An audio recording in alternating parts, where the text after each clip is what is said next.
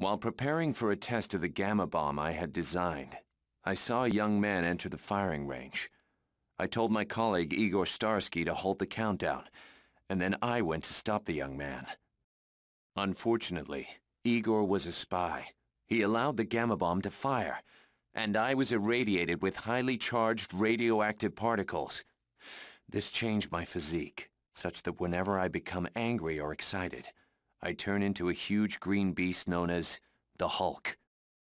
I have no control over myself when the change takes place, and the rampaging monster I become has the mind of a child, but the power to bend metal in his bare hands. I fear the Hulk, but he does appear to do good. From time to time.